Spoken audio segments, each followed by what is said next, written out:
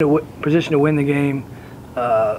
When you're a 5th seed, you're going to have to beat the #1 seed on their home floor. You want to do it on Sunday when the crowds aren't as good. And, down the stretch, we had too many plays around the basket we didn't finish. We had some crucial turnovers. And I think 33, Withers, I think he hit 7 threes in the second half, and I want to say 4 of them off loose balls.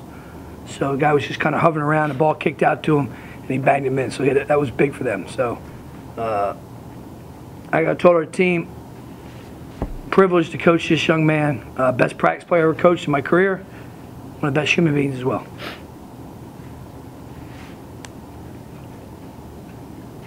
Keshun, as a senior, what do you take away from this season, and what do you tell the guys that are younger and have a few more years? What do you tell them to do in the off season and work towards?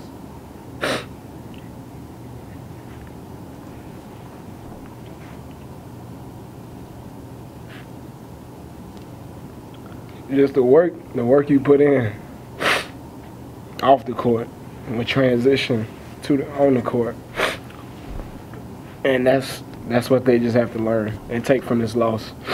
Like Coach said in the locker room, remember this feeling because it hurts. Like I said, we put ourselves in a position to win. We came up a couple loose balls short, but just work hard at everything you do. Every time you touch the floor, just work hard, and the rewards will be there for you in the long run. Coach, what adjustment did the Queens make in the second half compared to the first?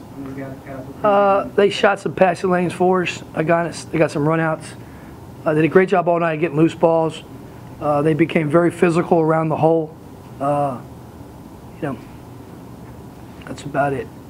In the great scheme of things, I hate to sound like Clint Bryant, but this dude doesn't need to be here, man. Okay? When we lose, you don't need to have a player here. It hurts too much for this guy. So, credit you for holding up. I think Clint's right on that rule. I don't know why we want to hear from the opposing player, the losing team's great player, but I hate to sound like Clint, Mark.